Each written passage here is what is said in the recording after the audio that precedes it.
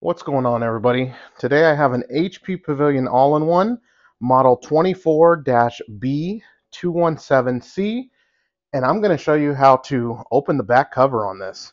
It's not as easy as you think. These are the 4 screws that hold the back stand on.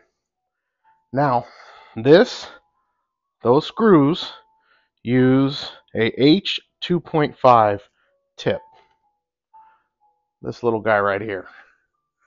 Now, I had to use a combination of this little extension that came with my precision kit, because if you look, a regular screwdriver, like I can, when I put the tip on, I can't fit it in here. It's too long. So I had to use this once I loosened the screws, but I used this to start, a little flexible tip. So these screws are already loose because I've already done it once, but I strongly advise you to be super careful when you do this. So once you're in here, sorry, you're just going to kind of turn to the left, and they are in there tight. So you really need to be careful. You don't want to strip the screws.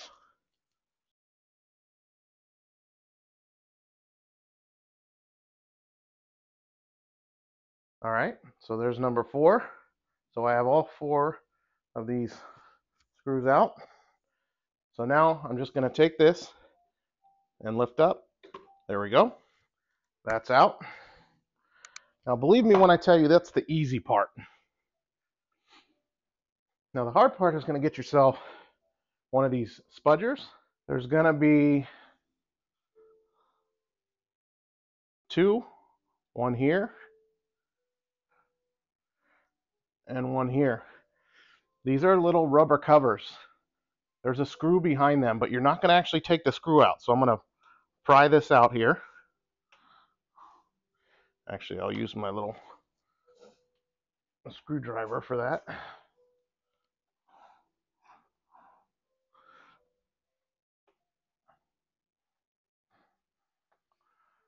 There's one.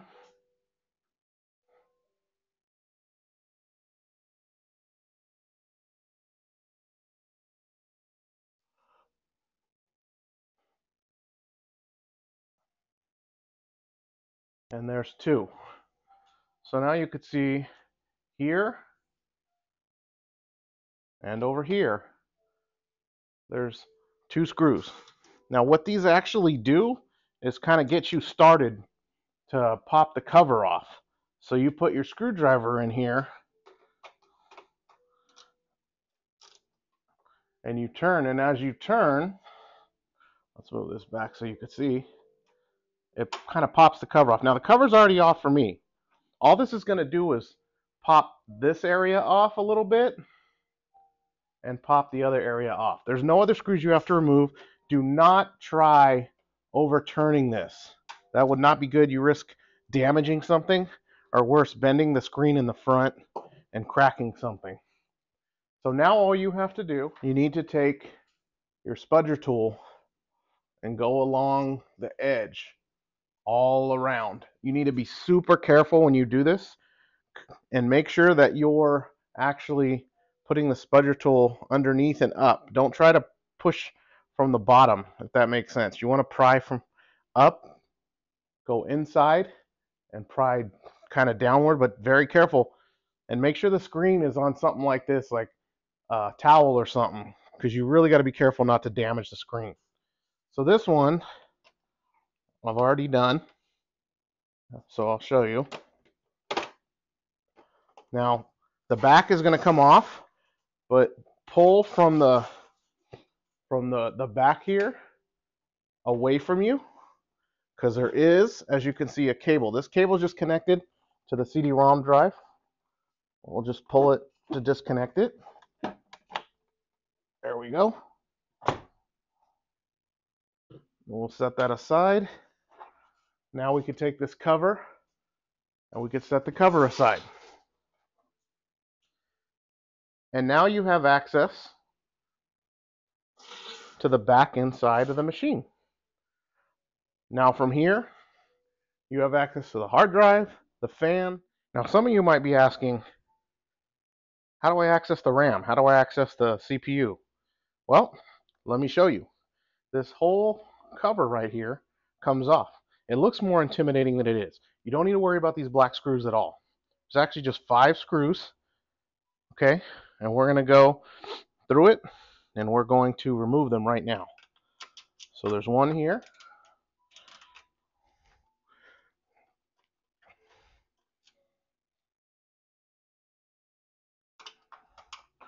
One right here.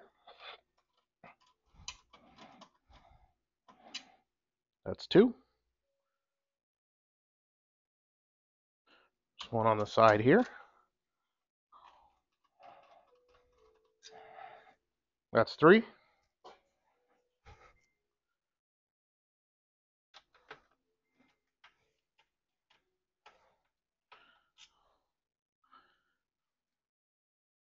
That's 4.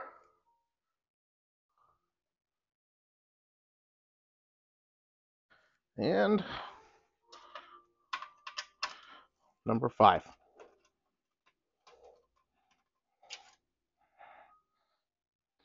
Now with all 5 screws, it kind of just tilts up and out to the left.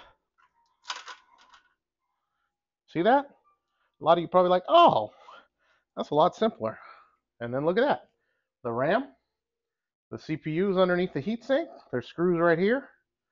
And screws for the GPU. Fans right here. You have access to everything now, even the battery if you needed to change the battery. That's it. And then you just put it all back together like you took it apart, and you're good to go. So I hope this helps somebody out there who's trying to figure out how to access the back panel of this model. Thank you and have a good day.